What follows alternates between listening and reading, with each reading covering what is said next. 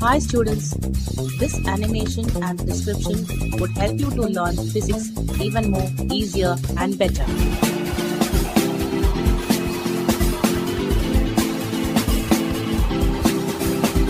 So please do watch it and enjoy learning physics.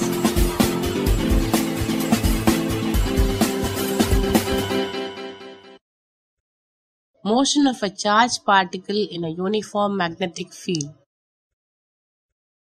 Let us consider a uniform magnetic field of induction B acting along the z-axis. A particle of charge Q and mass m moves in xy plane. At a point P, the velocity of the particle is v.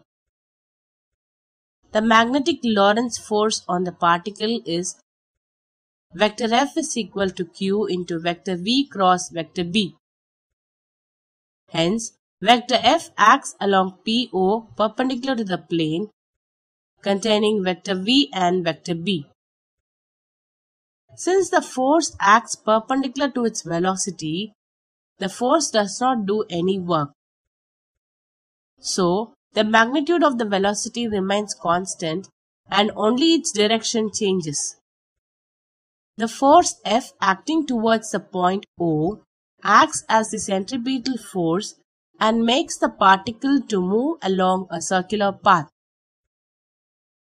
At points Q and R, the particle experiences force along QO and RO respectively.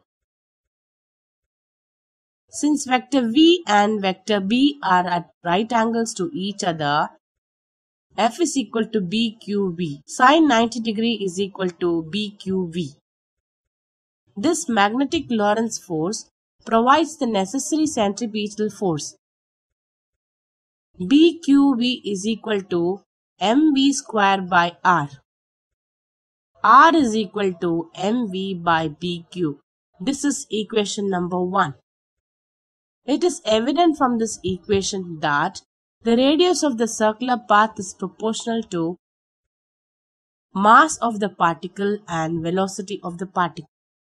From equation 1, V by R is equal to BQ by N. Omega is equal to BQ by N. This is equation number 2. This equation gives the angular frequency of the particle inside the magnetic field. Period of rotation of the particle T is equal to 2 pi by omega. T is equal to 2 pi m by bq. This is equation number 3.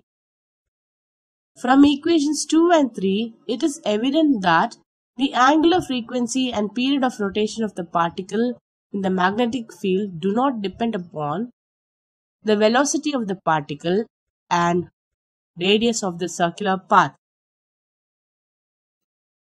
Thank you for watching. Please subscribe this channel for more videos.